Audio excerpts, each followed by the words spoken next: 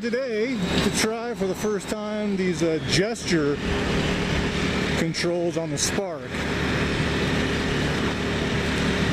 Usually you're wearing a backpack on a motorcycle using a Spark. Just another little tip, a quick tee up.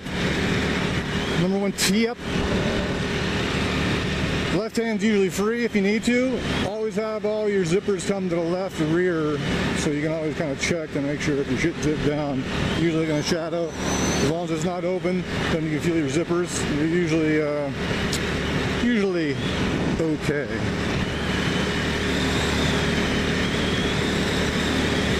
So up by the baseball spring league field up here for the Arizona Diamondbacks and the Colorado Rocky MLB teams. I got a video going there once before.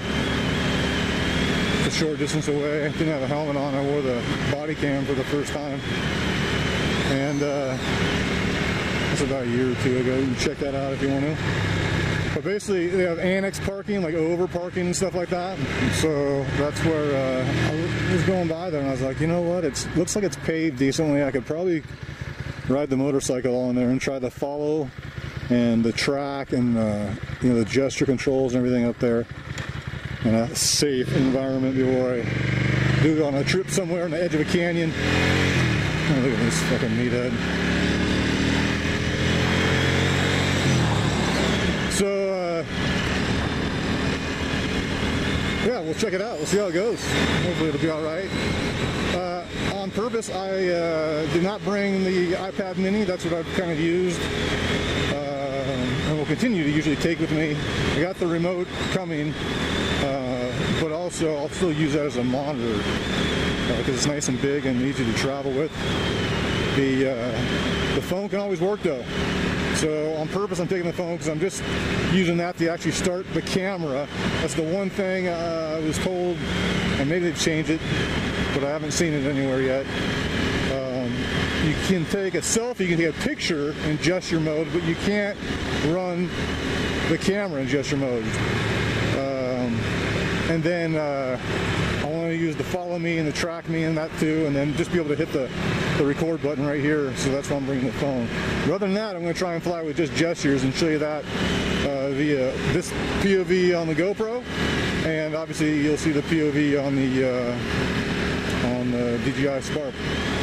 So yeah, hope you keep watching, and we'll be there pretty quick and unloading. And I'm also going to show you how small this is for a motorcyclist. I don't think I've really shown compared to a backpack. I mean, it just doesn't take you up any room at all. It's just so small and convenient.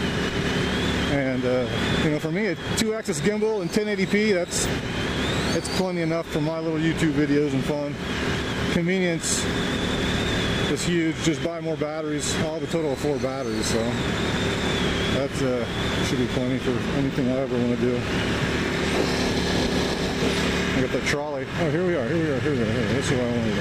Ah, there's something going on today. Fuck off. I can probably still do it. Maybe there's a second parking. I think there's a second parking.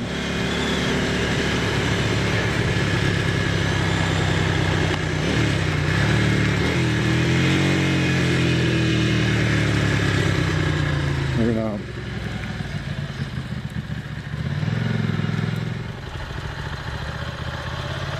Let's see, it's kind of loose.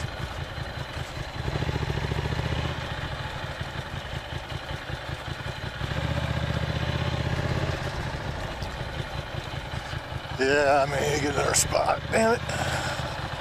Well, I can at least, I'm not going to do the riding, but I'm at least going to do the gesture BS.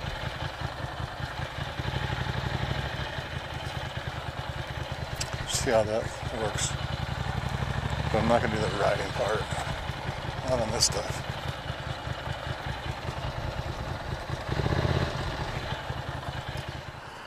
Yeah, obviously I could have put the helmet on and filmed it, I guess.